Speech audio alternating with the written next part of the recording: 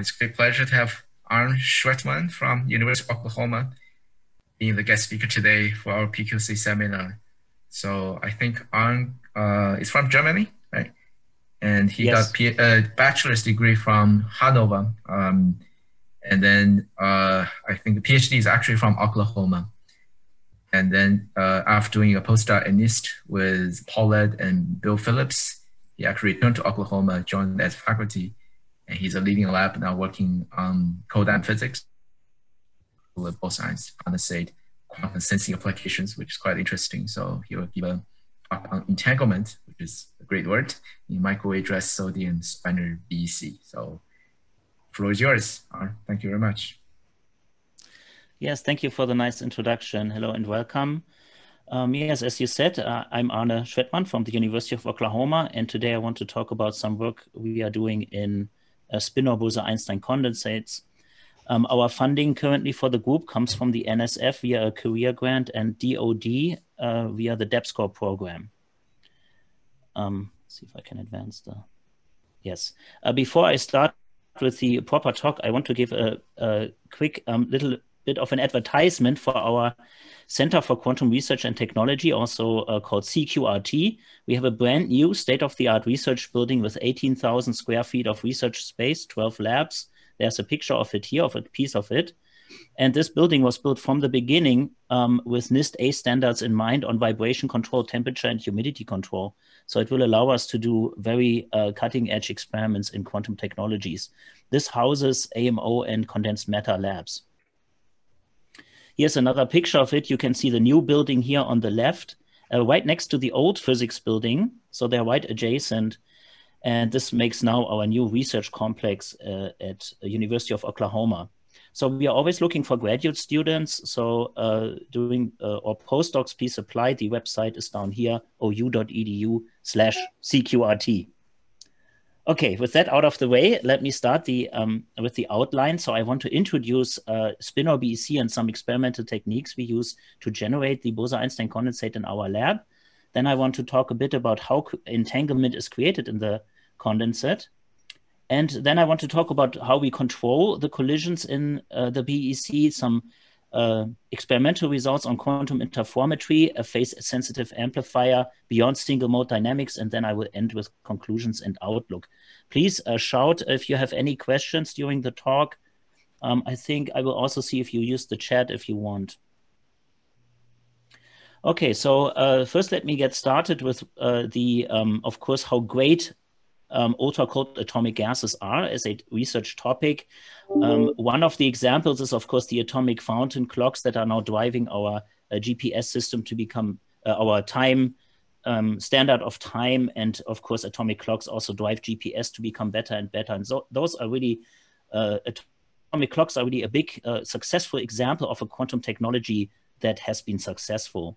We can also study optical lattices and try to construct these artificial systems that are similar to solid-state systems. We can do quantum computing with ultra-cold gases, atomtronics, where atoms become the carriers of currents, right? We can investigate atom surface interactions, also a very hot topic at the moment. And of course, there's Bose-Einstein condensates and many, many more topics. I am interested in Bose-Einstein condensates for many reasons. And here's some motivation. Especially the spin-or Bose-Einstein condensate is interesting. Many things have been studied, for example, these fascinating spin textures and spin waves, because in the condensate, the spin is allowed to evolve. Spin dynamics have also been explored in lattices by the Bloch group at Max Planck Institute. Spinematic squeezing and other exotic types of squeezing have been observed. For example, some recent very nice work by the Mike Chapman group at Georgia Tech. We can study massive entanglement by driving the system through quantum phase transitions. This is work by Duan in Michigan and Yu in Beijing. And we have recently learned that we have precise control over the entanglement creation in the Bose-Einstein condensate via microwaves. And in the last couple of years, this was also explored by Oberthaler's group in Heidelberg. I am interested in the system because it allows the field of matter wave quantum optics in spin space. So I will try to explain that a little bit later. What allows all this nice work is the, I hear a question? No. Is the spin exchange collision, where two atoms collide and during the collision change their spin and become an entangled pair of spins. At room temperature, these collisions are random and not controllable, but in the Bose-Einstein condensate at ultra-cold temperatures, these collisions happen coherently and we can control them. This allows us then to do matter wave quantum optics in spin space. We can use this for atom interferometry with quantum enhanced sensitivity. And I think this platform can be used as a prototyping platform to study quantum technologies such as quantum enhanced sensors and phase sensitive amplifiers. I will have some examples later. But I'm also interested in Bose-Einstein condensates for much more kind of fundamental reasons. And that is, of course, because they allow us to explore quantum mechanics in a somewhat macroscopic fashion. So this goes back to introductory physics. Here we have two realms of physics: the classical realm, where everything behaves like you would expect. The apple falls from the tree and might hit you on the head or something. But then there's also the quantum realm, where very fascinating and unusual things can happen. For example, an electron in the atom can be in two places at once. Particles can tunnel through impenetrable barriers and other fascinating things. But the quantum realm is usually only happens for extremely small sizes, like the particles inside an atom and so on. A Bose-Einstein condensate then is a quantum gas, which is a cloud of atoms that can have millions of atoms that behave like a single macroscopic quantum object, which can, for example, be in two places at once, and it can be micrometers in size. I think that's very fascinating, and trying to understand this goes back all the way to first investigations of light. If we look at light, it behaves like a wave. When we send it through a double slit, we see patterns on the screen that look just like what you would expect from water waves going through such a slit pattern. The waves can interfere constructively and destructively. But light also behaves like a particle. So if we turn down the light source here that illuminates the double slit, if we turn it down far enough so it becomes very weak, we will see single clicks on our detector, on our photodetector, which tells us that light is also a particle. And then this question, is it a particle or a wave, of course, spawned the quantum revolution in physics. We don't have to go through the whole of all of quantum mechanics to understand Bose-Einstein condensates.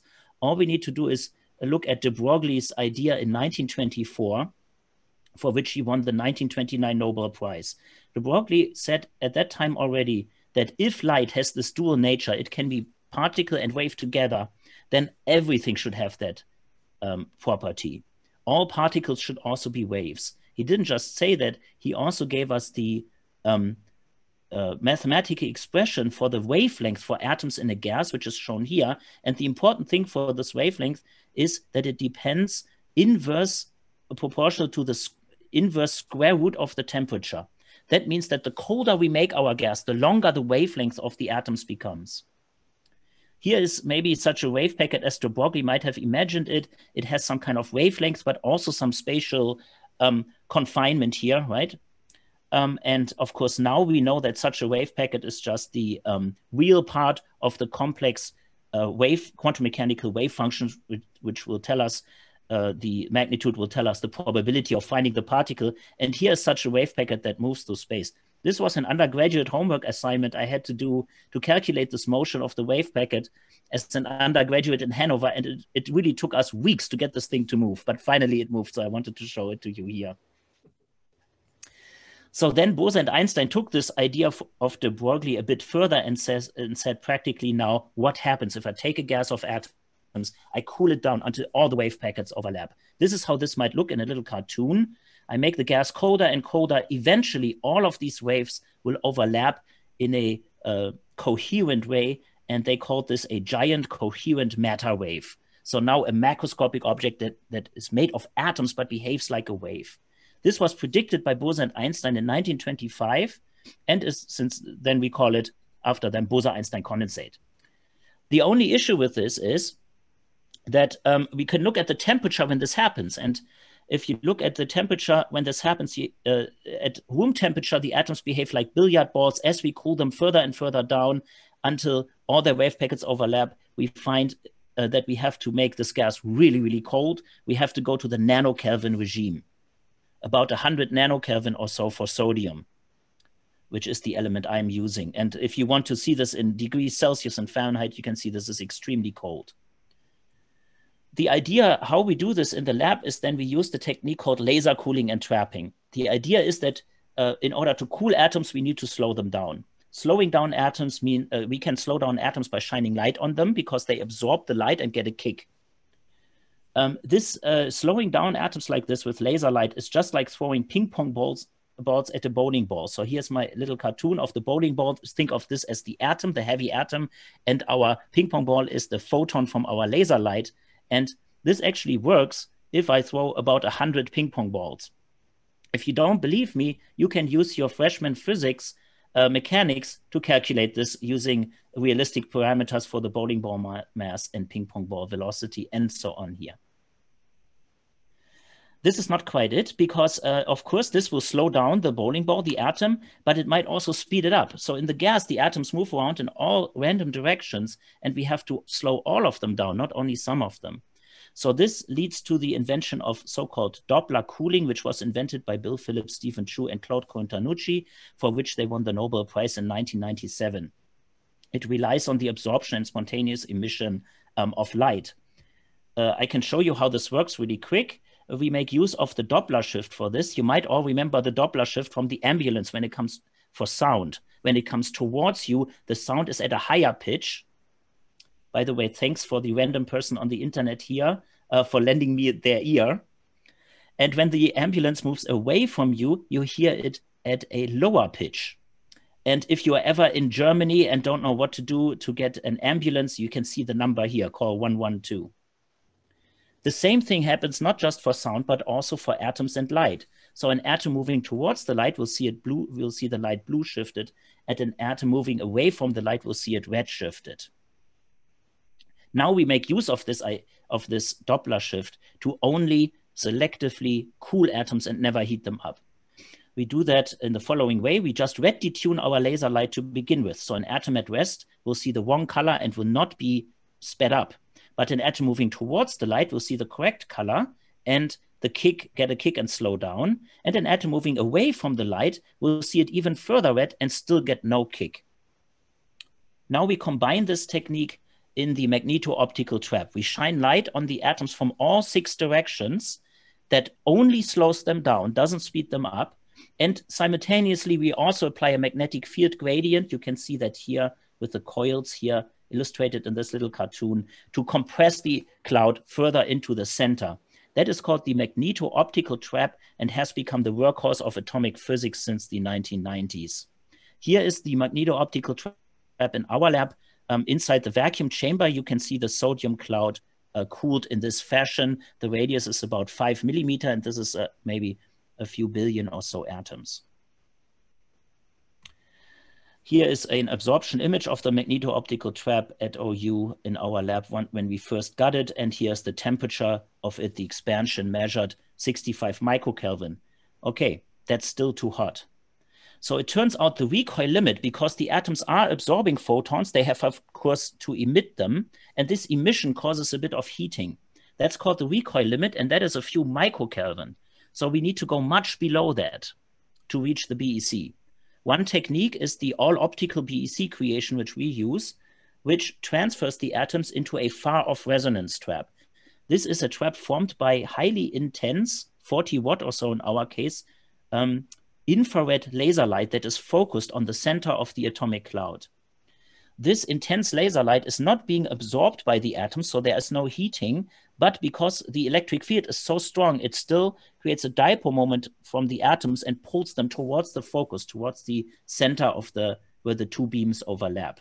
This is called the AC Stark shift. It's an energy shift due to intense light. And if this AC Stark shift goes in the right direction, then the atoms seek the lowest energy and go to the center.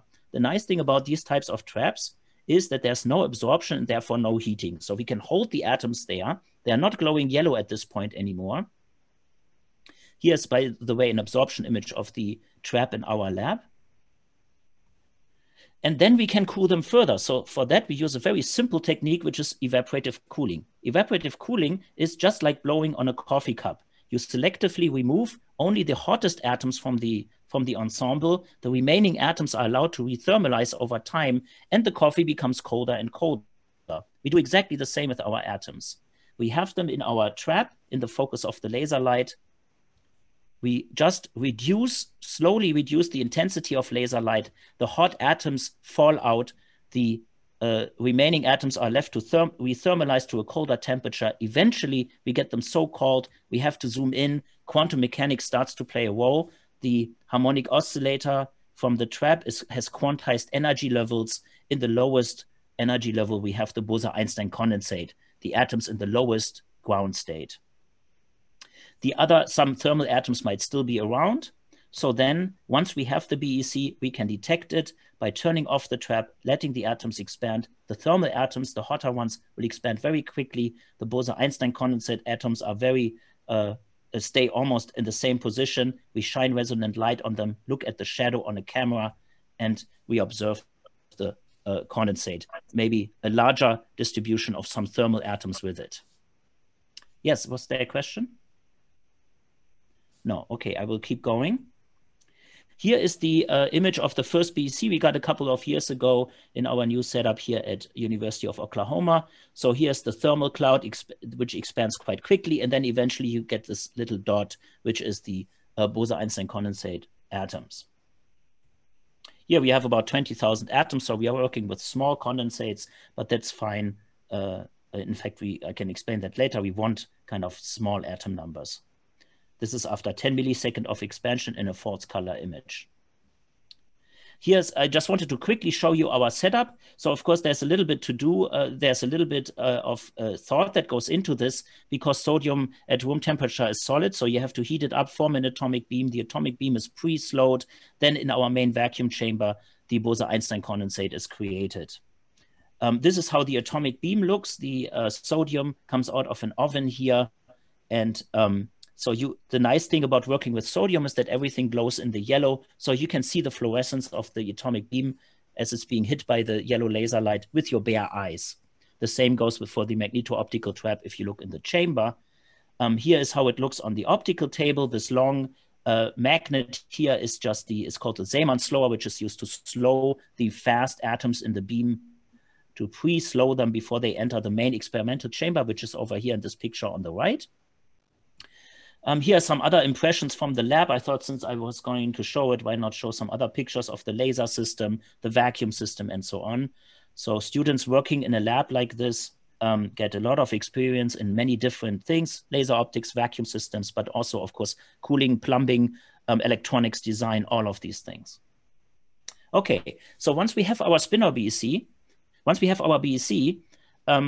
in this case, it is already a spinor because the optical trap, the far-off resonant trap, traps all the spin states simultaneously. There is no distinguishing force there. The force is basically the same for all three spin states. Sodium in the ground state is F = 1. That means it has 3 spin states along the quantization axis. Let's choose the Z direction, so +1, 0, and -1. Think of these as just little magnets. So here is an example in the regular BEC that was done in the magnetic traps. Think of the first BECs by Ketterle and so on. They were trapped in magnetic traps. Only one, the low field seeker, was trapped, only one spin state. But in our all-optical trap, all spin states are trapped simultaneously and overlapping. Now, we can also detect them, even though they are overlapping. We can image them because they act like little magnets. We can just apply a magnetic field and pull them apart again. This is an image from our lab, how it looks like after we pull the spin states apart. So then we can look at the image, at the shadow, and count how many there are in each state. Now we want to do experiments with these atoms. So we have detection, creation, and detection. Now we want to do our experiments. We do those using microwave and RF radiation. So we have a couple of antennas in our chamber. You can see them up here. And they allow us to apply microwave control to these atoms. So our home-built microwave antenna is shown here. The control we do is similar to NMR, spin manipulation, or electron spin resonance, if you're familiar with that kind of technique. But here we use these techniques with the BEC. In fact, the control computer control card we use for that is actually one that was designed for nuclear magnetic resonance experiments, but we can use it just as well for our BEC. The idea is that if we look at the energy levels in sodium, we have two ground states, the F equal 1 and F equal 2 ground state. The collisions happen here in this lower manifold, and we can couple to the upper F equal 2 manifold using microwaves at 1.7 gigahertz. One of the things we did is at first we wanted to check this so that we can control many populations. So when we couple these states, we see Rabi oscillations. So the number of atoms in the lower state decreases and increases as the atoms cycle back and forth. So this was a measurement to test our microwave control system. We published this in Review of Scientific Instruments this year because it was with the source code, so anybody else can also use the system. We can do more. We can control the collisions. So this was controlling the populations, but we can also control the collisions themselves. We do that by detuning our microwave field to do microwave dressing. So if we use the clock transition here, we can have a microwave field that's at 1.7 gigahertz, almost resonant with this one transition, but slightly detuned. What that does is creates an AC Stark effect that, it's actually an AC Schwettmann effect in this case, from the magnetic field of these microwaves, which shifts this lower level here up and down a little bit. So we can control this level, which shifts more than the other levels. And this then allows us to control the collisions and really do experiments like interferometry and other things. So here's again my picture of the spin exchange collisions. So how do we control them? Well, if we look, so the collisions happen here in this ground state manifold between the 0 and plus and minus 1. So if we go to the pair energy picture, we have the energy of a pair of M equals 0 atoms, and those collide and become a pair of plus and minus 1. If I look at the pair energies, the only difference here is this difference of the quadratic Schwettmann shift, because the linear Schwettmann shift is equal and opposite for plus and minus 1 and cancels out when we think of pairs. The microwave dressing now allows us to change that quadratic Schwettmann shift very quickly and much more precisely than applying an external magnetic field, which requires large coils and is slow and cumbersome to do. So we use microwaves to shift these energy levels. You can see this here for the quench. We start with all atoms in MF equals 0. We apply a quench. Now the energy of the pair is above the plus minus 1 pair and the collisions can start. And then we can also control how fast these collisions happen and so on. Okay, so with that control out of the way, now we have all the ingredients. We can create the autocode gas. We can detect these, count the atoms in different spin states. We can apply microwave dressing to control the collisions in time by applying pulse sequences and so on. And so we have everything we need to do some real physics. Now, I want to take a quick, I want to investigate here really quickly the difference between doing these experiments with photons or with matter waves. So if you look at nonlinear optics or quantum optics, the people study entangled photons in quantum optics. One example is here, entangled photons created using 4-wave mixing in a hot vapor cell. So there's a heated vapor here, in this case rubidium, a pump and probe beam is injected, and then through the interaction with the atoms, entangled photons are being generated.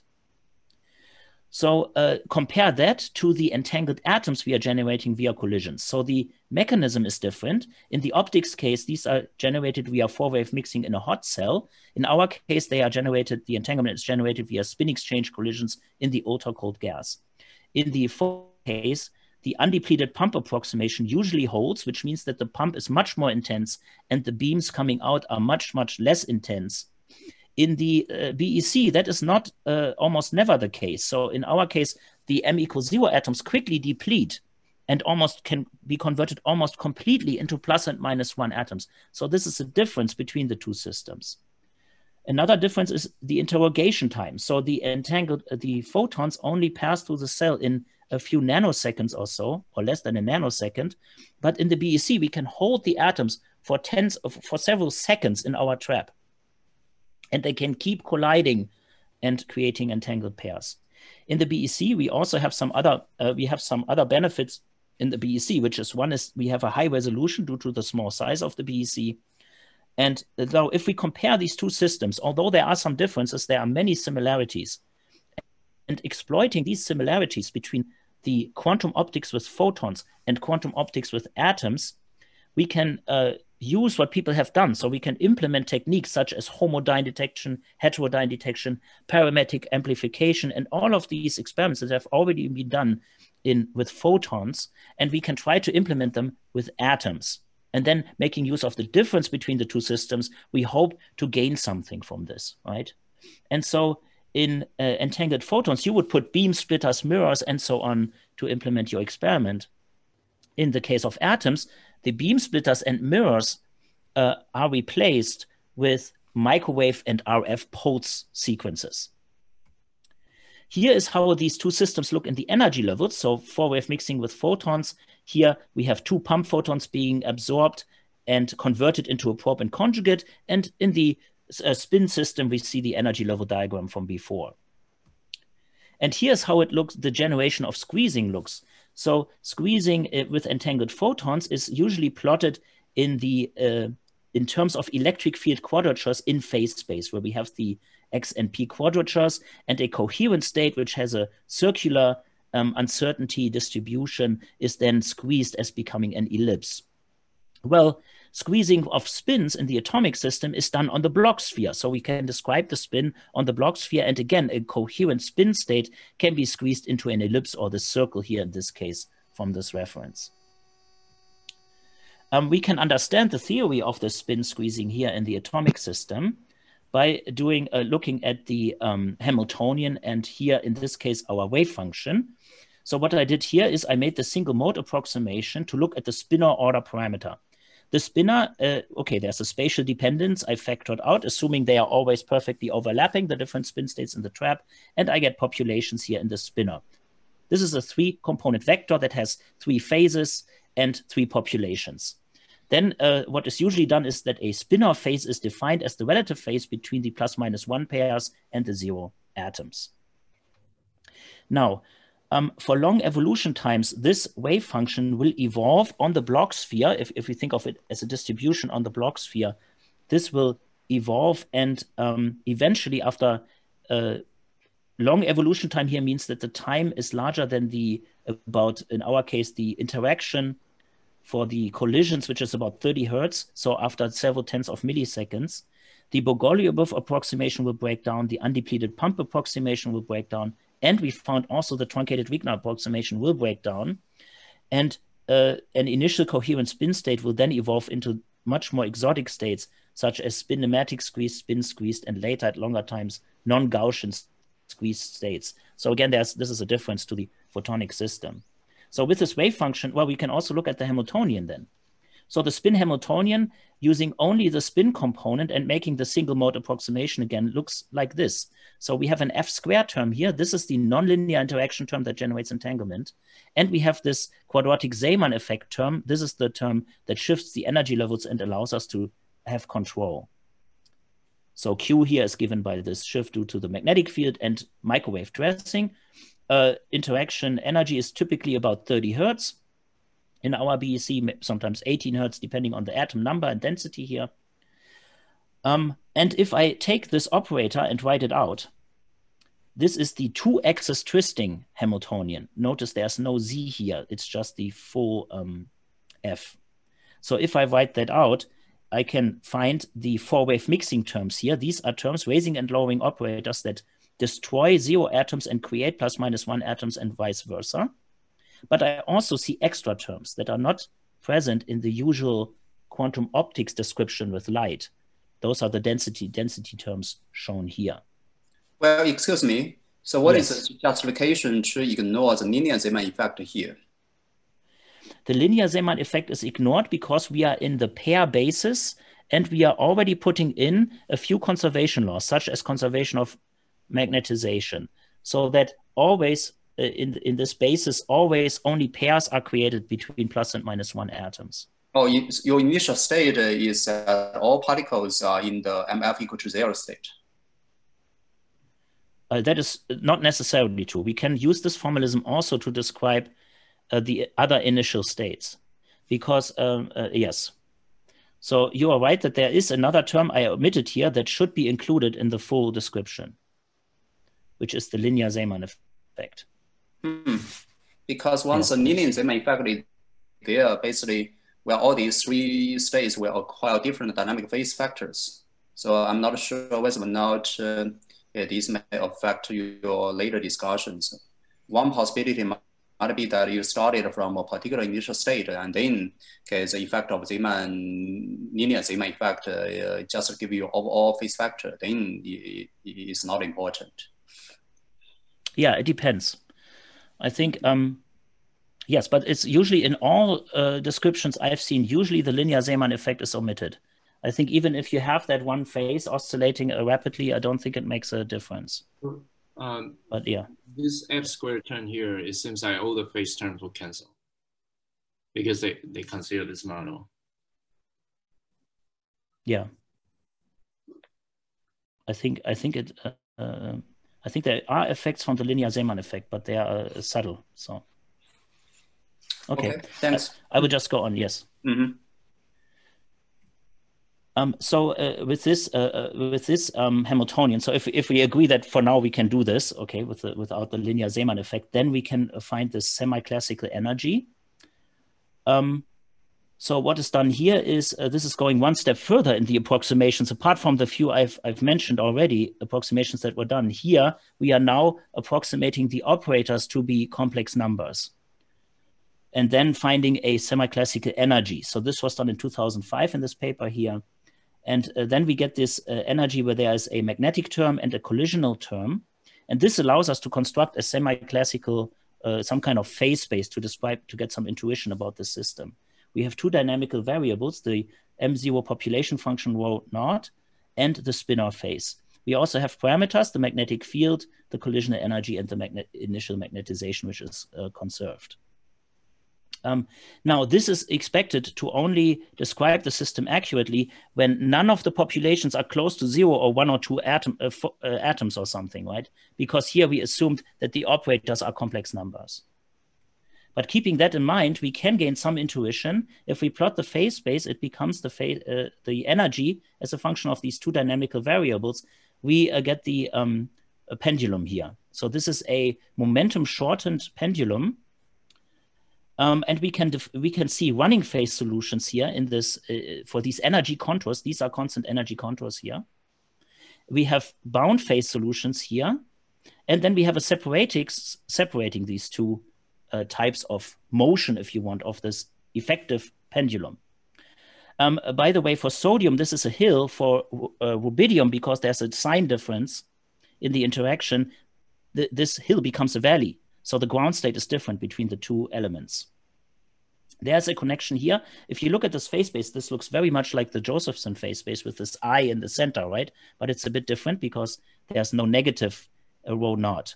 But there is a connection to the Josephson effect. This system, sometimes the collisional evolution is also described as the bosonic Josephson effect.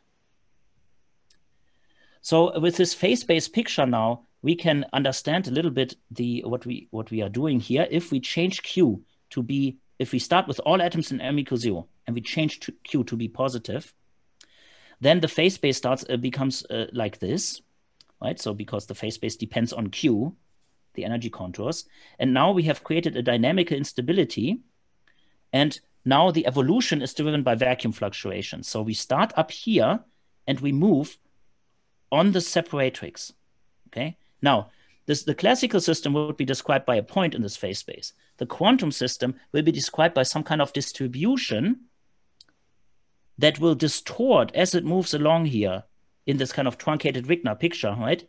It will distort and become squeezed in various directions as it moves along these contours. So this brings me to the interferometer. So in the optics case, the SU11 quantum enhanced interferometer looks somewhat like this. We have some kind of vapor cell here, another vapor cell here, and entangled pairs are generated and put reversed, bounced back with mirrors, and the phase shift is applied to reverse the interaction there. in our case, this would look something like this. We start with m equals 0 atoms. Entangled pairs are created. Some kind of phase shift is applied, and they are recombined. In phase space, it looks like this. Here, I plot the system as a point, but keep in mind, it really is a distribution. The system starts to evolve on the separatrix. We change the microwave dressing to cause a phase jump to approximately reverse the dynamics. It will keep moving on this contour and be moved back up and be reversed. Now, in optical four-wave mixing, a pi phase shift always reverses the dynamics.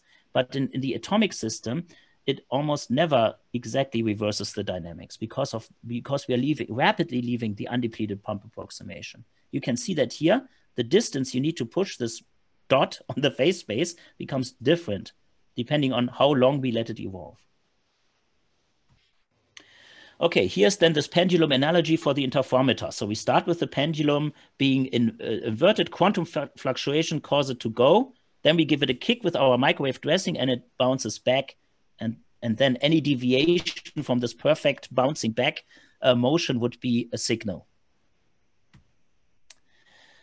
Here's the picture I usually look at, how I usually draw it for the atoms with the yellow sodium atoms here. So now we want to ask the question, can we have quantum enhancement when there is large numbers of atoms in the arms of the interferometer?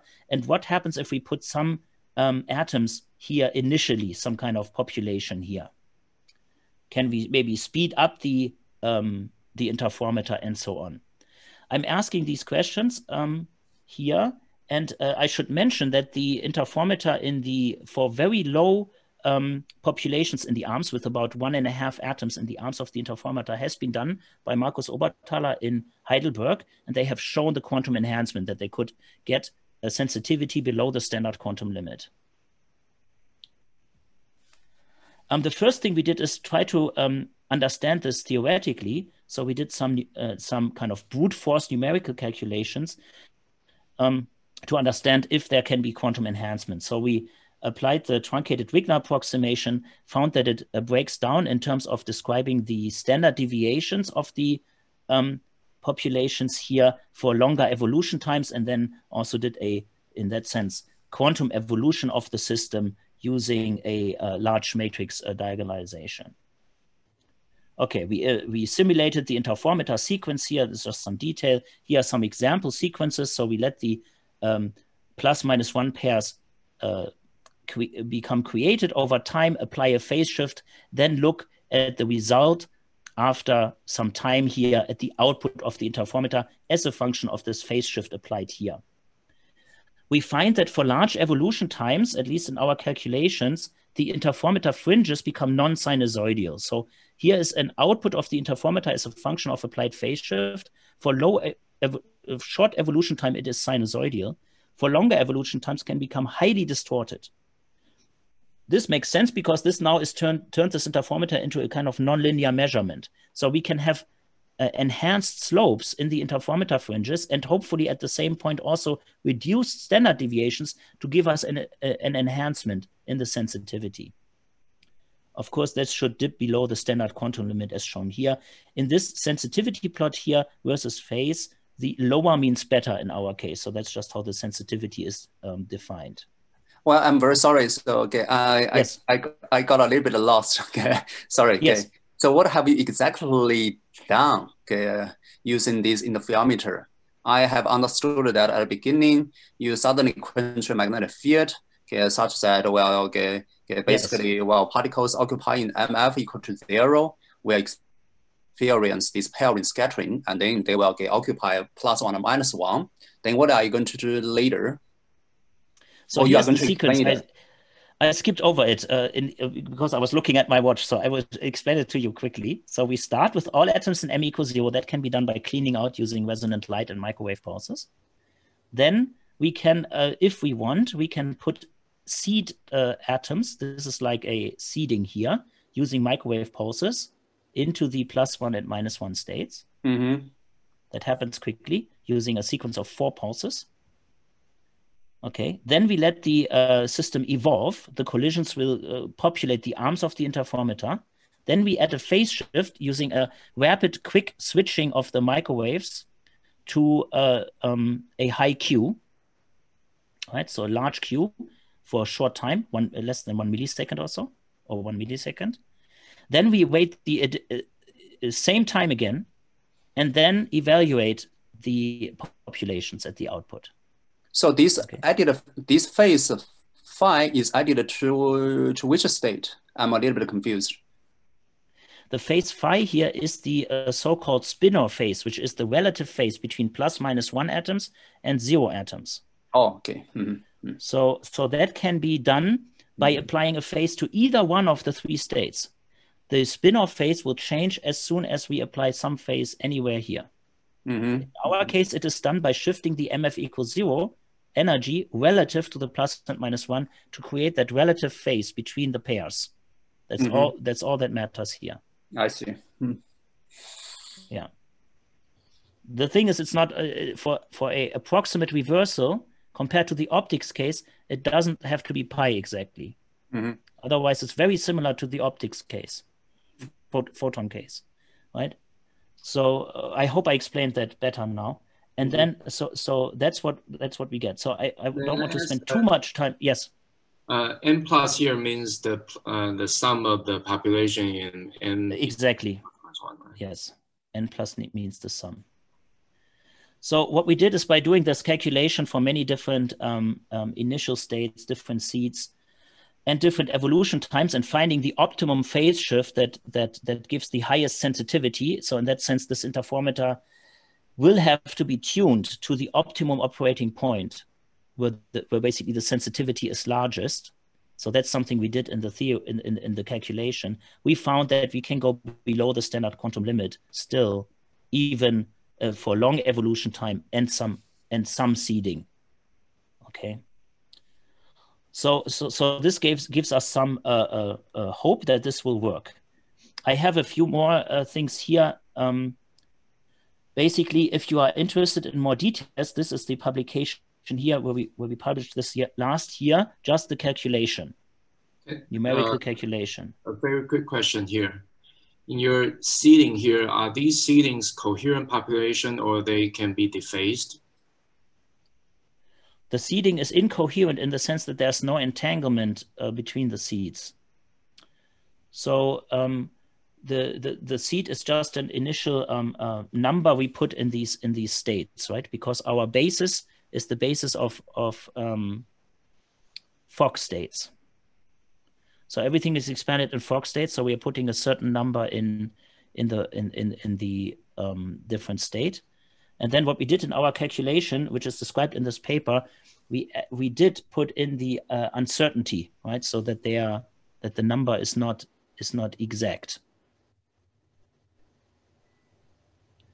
So there is basically in the calculation different atom numbers are considered, because when you apply a microwave pulse, you will basically create a coherent state. So in other words, okay, the seeds are coherent, but there's no entanglement initially, of course. But they are coherent states. So we are starting from a coherent state. So it has the square root of n uncertainty in it. Yes, very good. Okay, and now I want to switch to the experimental realization of that. So we start with our atoms in the mod, create the BEC with about 30,000 atoms. Our trap frequencies are here. So because it's a cross trap, the trap frequencies are similar to each other. One is slightly larger, square root of 2 factor, because of this vertical direction being a bit different in the symmetry of the trap. Okay, so then experimentally, we prepare the state by blowing away the ±1 atoms first to clean out, and then we apply, in this case, a radio frequency pulse to seed plus and minus 1. So the seeding can be done with microwaves, as I explained earlier, but there's also a simpler way. If you're interested in having the same seed in both plus and minus 1, if you want dual seeding, you can actually apply an RF pulse, a resonant RF pulse, to do that. So in our experiments, that was a bit easier. How big do you need your seed to be? A few percent of the... A few percent, yeah. We have explored a few percent seeds. Yeah.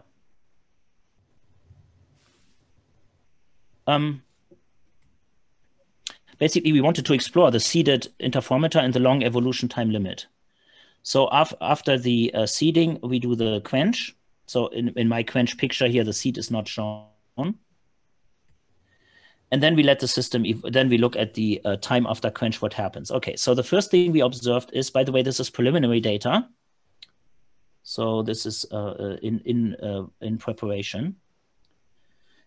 So we get coherent spin oscillations here, and as we change the seed, the oscillations indeed become faster. Right, so that's the red is lower seed and black is larger seed here. So this is plotting the fraction of m equals 0 atoms as a function of time after quench.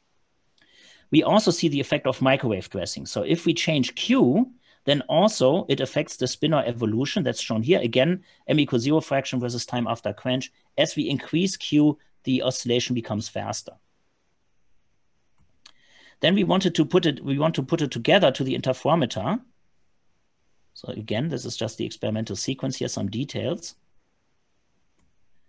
And here's an interferometer fringe that we measured. So we have the fraction m equals 0 as a function of applied phase shift. So this is at the output of the interferometer after the sequence as we change the phase. We see this non-sinusoidal interferometer fringe, which shows some enhancement here in the sense that the slope is increased. So these places are where we would expect enhanced phase sensitivity. We also compare this then to the short evolution time, which is shown here on the left, where we got a sinusoidal fringe. Our theory is shown here on the right. So for this non-sinusoidal fringe, our theory is shown in red, and you see there's some discrepancy. There's some qualitative agreement, but also some discrepancy. Qualitative agreement in the sense that the enhanced slope seems to be there in the theory, but there seems to be a lump there that's different, a maximum, another local minimum that's different. Another thing to notice is that our error bars are still quite a bit larger than the theoretical prediction. This tells us that we are currently limited by technical noise, but we are getting close to the quantum noise, to the predicted quantum noise. So with a little bit more work on vibrational, basically isolation and so on, I think we can get to the quantum limit of the noise. So this is in preparation and was presented as a talk last year at DayMob also. Okay, I want to press on to show you some other results. We have also investigated together in a collaboration with NIST, with Paulette. We have investigated there a phase-sensitive amplifier. The idea there is to start the system with some seed, and now we can apply a phase shift to the seed. Right? And depending, basically, we apply a phase shift with a seeded system at the very beginning instead of in the middle of the interferometer sequence. So then we turn this into a phase-sensitive amplifier. Depending on the phase that we apply before we let the system evolve, we get either amplification or nothing. So we see here, if we have a single 1% seed, we get the blue line, which here is the output of the amplifier. So after some evolution, 14 milliseconds of evolution, if we start with a single seed, we get a phase-insensitive amplifier. If we start with a dual seed, which is the black curve, we get a phase-sensitive amplifier. So the output depends on the phase we put between seed and m equals 0, basically, the relative phase. This was done for 36,000 atoms. There is some shot-to-shot noise on there's some number fluctuation. And more interesting, I think, is if we look at how much amplification we get. So shown here is the output after how much the seed is amplified as a function of the seed, of the initial seed. So what we can see here is we get amplification, the black curve. So if you look at where we start to see the black curve here deviate from its limit for no seed. If you look at where this is at about 10 to minus 4, at a seed of 10 to minus 4, where we see some output on the amplifier. And this corresponds to initially just having 3.6 atoms. So we see here that we can amplify basically 3 seed atoms to a large, macroscopically large signal that we can observe this was done with a regular pixel-fly CCD camera, nothing special, but the signal was amplified that much. So depending on the initial phase, we can here detect a few atoms by letting the system amplify this to a large macroscopic number. So that's the take-home message there. Then recently, we have also looked at beyond single spatial mode dynamics. So what happened here is that in our experiment, we saw some deviation where the spinor oscillation, which is the generation of pairs going back and forth between the two states, started to show some baseline drift and other behavior that was not explained by this single mode theory I showed you earlier, this F-squared Hamiltonian. And so then in a collaboration with Dörte Blume here, a theorist here at OU, we decided to investigate this some further and found a little bit further and found that there are resonances here where the spin is resonantly coupled to the spatial mode, which is the spatial structure of the BEC. So the explanation is then here, I took out the one slide with the explanation, which shows the trapping potential. And if the Q setting, which is the pair detuning for the two colliding atoms, becomes resonant with one of the higher lying oscillator levels in the trap, then we can populate these spatial modes. Of course, energy still has to be conserved, so there will be an imbalance of the atom numbers in the different spin states. So this is the explanation here, that we can see these resonances, and we can tune Q to this resonance or away from it, the quadratic Zeeman shift. Here is the experiment and theory comparison. So if we are away from one of these resonances with our Q setting, we let the system go. In this case, we actually started with half the atoms in 0 and 25% in plus and minus 1. Then we let the system go. If we are with Q away from the resonance, we have here the mean field SMA theory, and we have the experimental data in red. So blue is mean field theory, experimental data is in red. And the theories, and then we have in green the coupled Gauss-Pitaevsky beyond single mode approximation theory. So if we are off resonance, all of these theories and experiment agree pretty well. But if we go on to the resonance, then we see that the experimental data has this baseline drift that goes up and this other kind of behavior that is not explained by the single mode theory anymore, which is blue, but starts to be explained by the green theory, which is a coupled Gauss-Pitaevsky equation theory done by Dörte Blume's group here at OU that allows spin and spatial degrees of freedom to couple.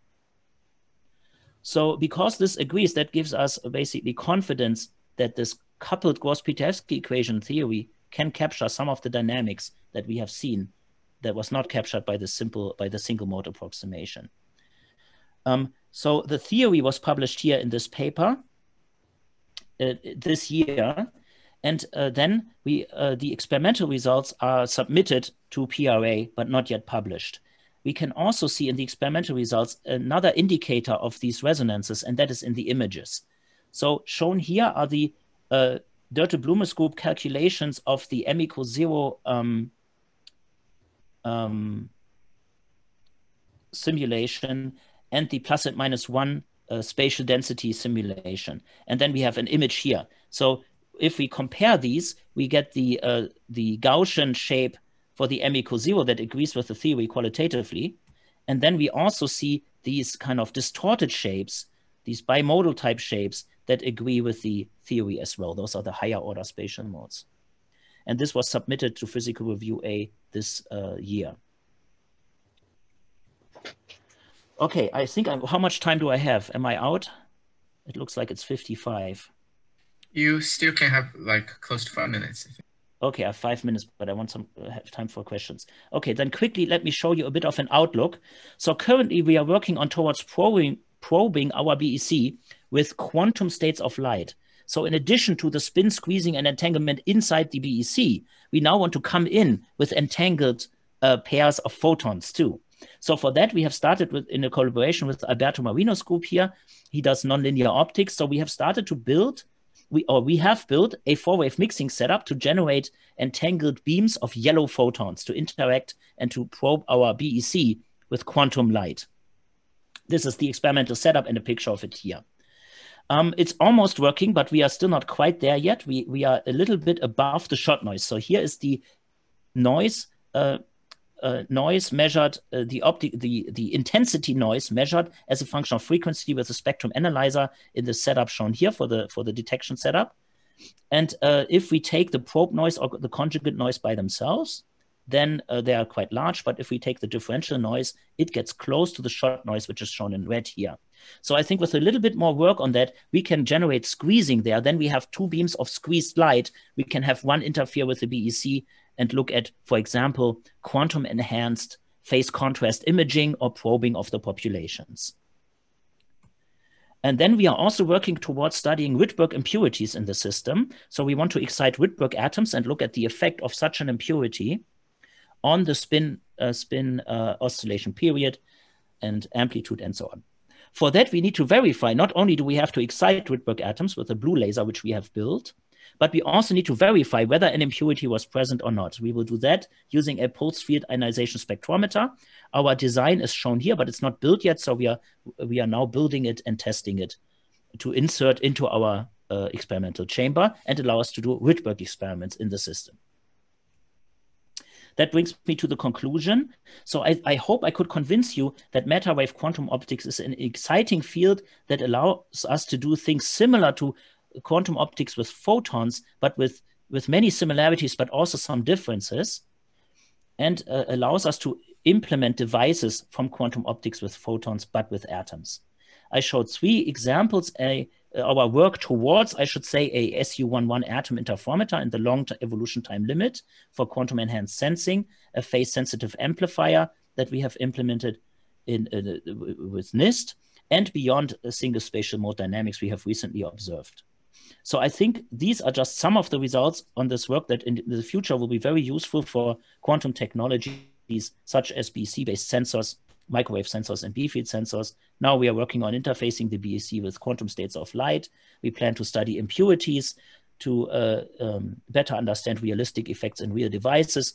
It will allow us the impurities we can excite in there and hopefully understand things such as decoherence, controlled losses, and so on. And in the long term, we want to establish this as a prototyping platform because it's very well controlled to study quantum technologies. Okay, that's the end of my talk. I want to end with the people. So here's the research group, graduate students, Jimin Zhang, Sean Zhong, Isaiah Morgenstern, and Hyo Gyab Oi, and our collaborators here, Aite Thiesinger at NIST, Dörte Blume at OU, John Fano at OU, and Alberto Marino at OU. And of course, students from their groups collaborated with our group. And some former graduate students here. The undergraduate students I also listed that have worked in the lab there. And then I want to end with the acknowledgements for the funding by NSF and DoD. Okay, thank you very much. I think there might be 1 minute for questions. It's okay. We can have some time, more than 1 minute for a couple more questions. Thank you very much, Arne. So we'll welcome further questions from the audience. Yeah, I have a simple question. I'm an engineer, so I'm very interested in the applications of such a thing. But it seems like your system is very bulky and needing a lot of cryogenics. You purport to use it for biosensors or magnetic sensors. Yes. How are you going to do that in practice if you have such a bulky system to use them as sensors? I don't think I don't really want to do that, but people have done that. So there is a push in companies, even industrial. So one of the things that has been done, you might be aware that recently there was a big collaboration between Germany and the US, Europe and the US to put a BEC in space. So they took this whole big apparatus I've shown you with all the lasers and everything and put it into this ruggedized, a few feet by a few feet kind of rectangle cube and send it into space. And it worked on the space station. The astronauts just had to plug in a few things, turn a knob, and now they can control BEC creation in space here from the ground. So I think Nick Bigelow from Rochester was one of the people involved, and he said it was the most expensive knob he ever pushed, because every time he pushes the knob to create a BEC, it basically costs like, I don't know how many thousands of dollars, but it works. So that is being done. So here's some more pictures of how they put this thing on the launch vehicle and how it looks. So that has been done. Another thing that has been done is cold atom systems. So the laser cooling and trapping and everything has been is being miniaturized. So there's a company called Microsemi that has done a chip scale atomic clock. So they got an atomic clock into this tiny chip, microchip. And they are working on doing a mod like that. So they have a little chip. There's a pyramid mirror and a diode laser integrated, a mini vacuum chamber, right? And it's like a few centimeters. They want to have a magneto-optical trap in a few centimeters. And then I think it's only a matter of time until we have chips with complete BECs on them. But I don't want to do that. So I think that is really, companies are already interested in that and working on that. Can I ask a question? Yes. It's about your, it's a very naive question. It's about your interferometer. And I want to understand physically what plays the role of the mirrors and the beam splitter in your interferometer. In my current interferometer, I don't have the picture for this. In the current interferometer, the atoms are always overlapping. So that is a difference to the photonic case, where automatically when the photons come out, you see in the optics case, because of the way the four-wave mixing is set up with the phase matching condition and so on, there's a small angle between the outgoing beams. I'm trying to get there. And in my system, that angle is at the moment is by default not there, right here. So in my system, the atoms are always overlapping. Okay. So they're in the same spatial mode. So in that sense, I don't need mirrors. I just need to apply, however, apply this phase shift that's shown here in the center. So this is still needed. But the mirrors are not needed because think of the beams as already overlapping on top of each other. Right? Okay. However, we are working now on a new project to actually on purpose separate the states, because then we can do gravimetry with it. We can sense accelerations and gravitational fields, but we have to do that on purpose, coming in with laser beams and actually separating the atoms. So this phase shifting is kind of like applying a time reversal or something like that to the. Yes, the phase shift we are doing now is doing this pi, which is the approximate time reversal, but it's only approximate. That's why we went through these numerics. Right. Because you can see that from here. Once you evolve on this phase space, you're distorting, and a time reversal should mirror this distribution. But a phase shift can only translate it in this phase space. And then you are not mirroring it, so it's an approximate reversal. Yes. So what plays the role of the beam splitter? The beam splitter here, this interferometer. The one at the detector. This one? Yeah. This is just so here, think of these as two active beam splitters, which are vapor cells when interaction takes place. So here's the first interaction, then another reversed interaction. For me, in the BEC, the interaction happens all the time. So in some sense, I have a very large beam splitter here and another very large beam splitter here, and only the phase shift in between causes them to do different things. But they're really the same cell, the same BEC. There's no spatial variation. At the moment, no. Okay, so we want to do that, but at the moment, it's all happening inside the cell, and the collisions are always taking place. So we can't leave the vapor cell in the quantum optics sense. Good. Now, then I just have one other question, which is, to what extent is this characterizing or quantifying the degree of entanglement?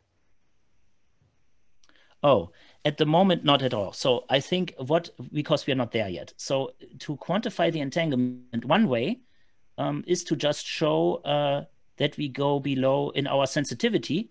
So we would have to measure the response to a phase shift and then calculate the sensitivity and dip below the standard quantum limit. Of course, that is not easy because of technical noise. Then you can take out the technical noise, assuming that it's like a detector inefficiency, right? We cannot count the atoms perfectly, but even then you would have to show that, right? So we are not there yet to actually show that. Another way to characterize entanglement has already been done in the system. Let me see if I can get there. There is a way to measure the entanglement just directly, basically, either doing state tomography or doing some average measurements. So this is from Dave Wineland, the spin squeezing parameter. So that can be measured. So if you look at this, so the idea is that there's a parameter. If this is smaller than 1, then you have proven there's entanglement. So this is a measurement that measures the uncertainty of the spin in one direction divided by the expectation value in another direction. How is this done? This can be done by applying microwave or RF rotations of our spin to align the spin with our detection axis before the Stern-Gerlach separation, and then measuring either the mean value for one of these rotations, or then for the other one, the standard deviation, which is just accumulating data and looking at the standard deviation of the distribution. Then we could prove there is entanglement. There's an experiment by Carsten Klemt from, I think it was done in Hamburg a couple of years ago, where they have shown that this system indeed creates twin meta waves, and they have demonstrated there's entanglement in a rubidium system. But it wasn't that easy either. They needed a lot of statistics, so there were thousands of measurements. Okay, great. Thank you very much.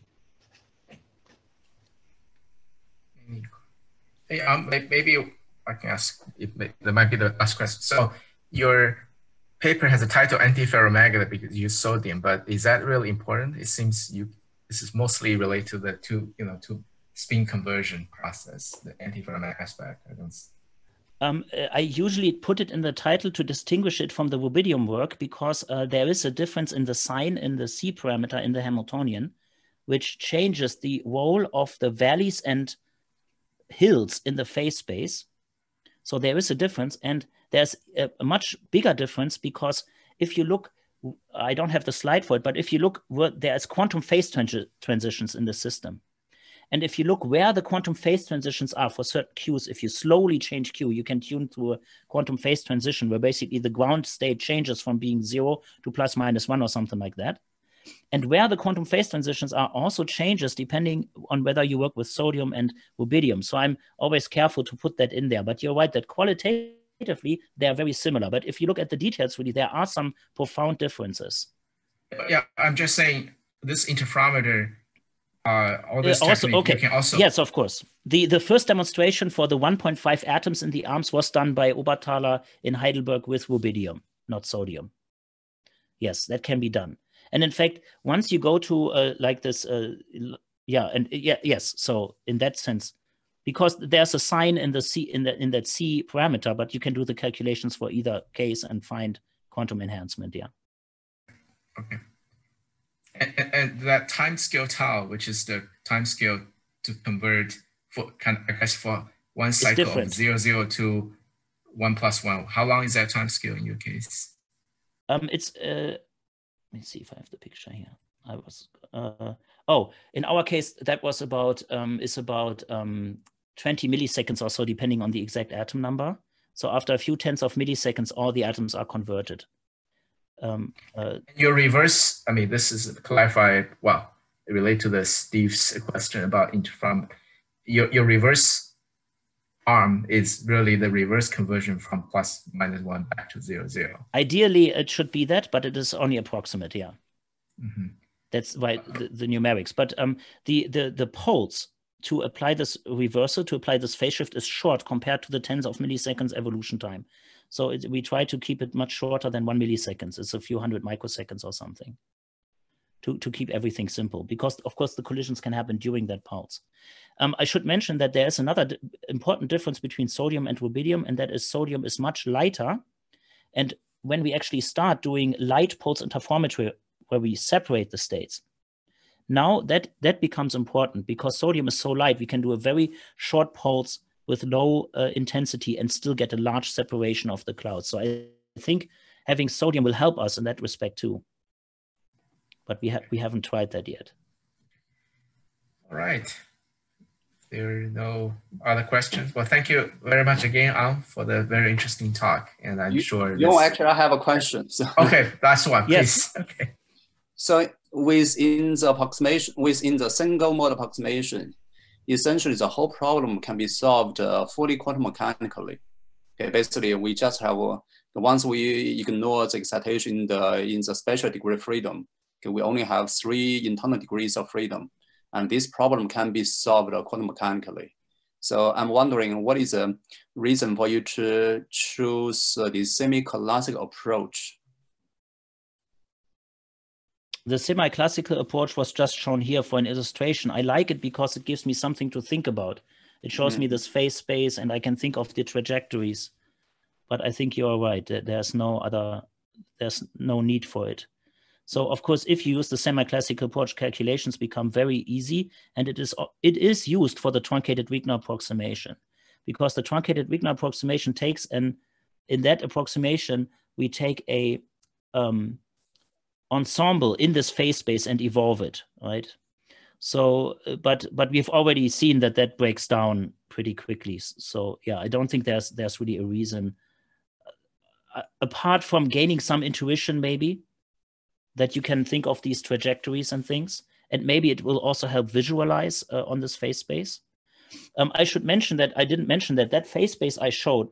I hope I can get to it. If you look at these phase spaces, there's a simplification there, because this has been shown by Mike Chapman in his paper on spinematic squeezing a couple of years ago. Because this is really spins, they should be described, even visualized on the block sphere. For the F=1 system, it's not like the F=1/2 system where there's one block sphere that describes the whole state. For the F=1 system, there's multiple block spheres, multiple subspaces, because there's the 3 spin operators, but there's also the spinematic operators Q, because everything is a 3x3 matrix. The Pauli matrices are not enough anymore to describe the full space. So that means that this phase space is really a flattening out of the block of one block sphere. You could also look at this from above, and that's what Chapman has done, and they have found squeezing there. So even before the evolution happens, there can be squeezing on the very top. That is not just shown here in this phase space. And then there's even more block spheres we should also consider.